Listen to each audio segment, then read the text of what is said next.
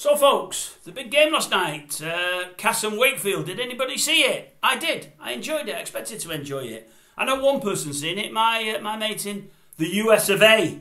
Messages me almost every couple of days. Big rugby league fan and Union, he says. I believe he's watched it on, I think he subscribes to the Wakefield channel there, watches it online. He'll have watched it today.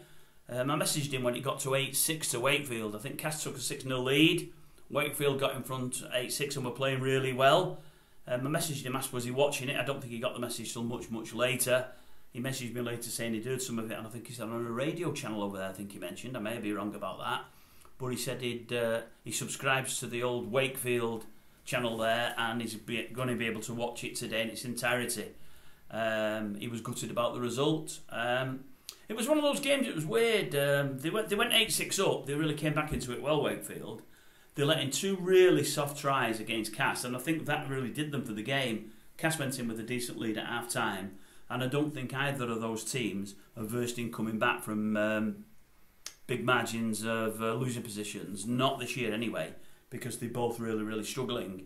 And it was weird. I mean, Cass always looked like they were going to be the winners. They always looked like they had a little bit more pace and always looked like they were going to win.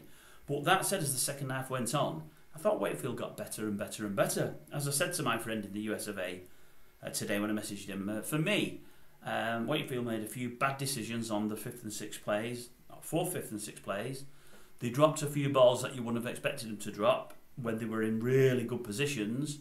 I thought they got a couple of 2, maybe 3 unlucky calls from the ref when 50-50 decisions always went against them, and I thought more of them should have gone for them than against them.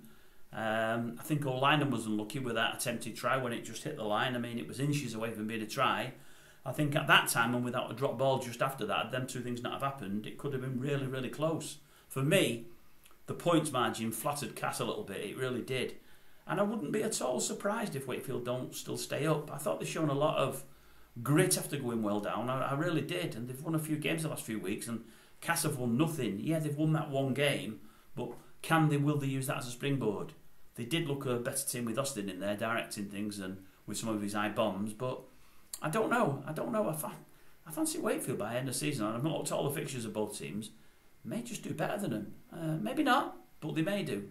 You know, they've got a class last night as a blip. Before that, they'd won, 3 out of 6, or 4 out of 6, 5 out of 7. So they were in a good run of form.